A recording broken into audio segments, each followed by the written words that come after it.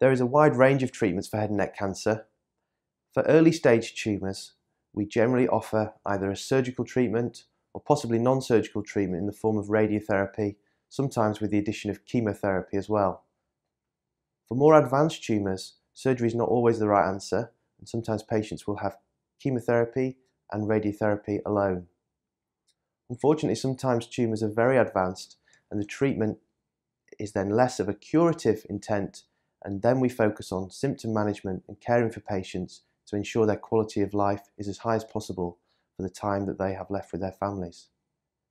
On the whole, there is a large range of treatments for head and neck cancer. Provided the disease is picked up early and it's managed correctly with the right expert multidisciplinary team, the outlook is generally very positive.